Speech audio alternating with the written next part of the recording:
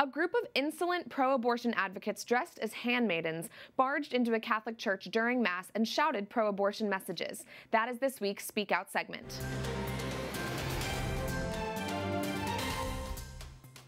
Unsuspecting Mass-goers at St. Mary's Cathedral in San Francisco, California, were recently caught off guard as a group of instigators dressed as handmaidens stormed into the church and began shouting complete nonsense during the liturgy.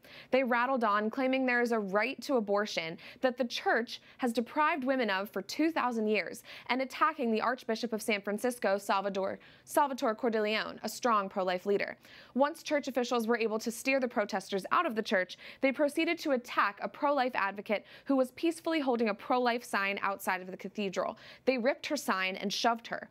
This callous display shows just how desperate and devoid of sense the pro-abortion argument is, and their violence against a pro-life advocate was uncalled for.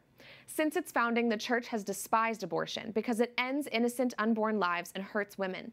Not only did this episode violate the sacredness of a Catholic church where Jesus is present body, blood, soul, and divinity in the tabernacle, it was also extremely foolish and accomplished nothing. People like this have been brainwashed into believing that for a woman, choosing life for her unborn child is the equivalent of being locked behind bars.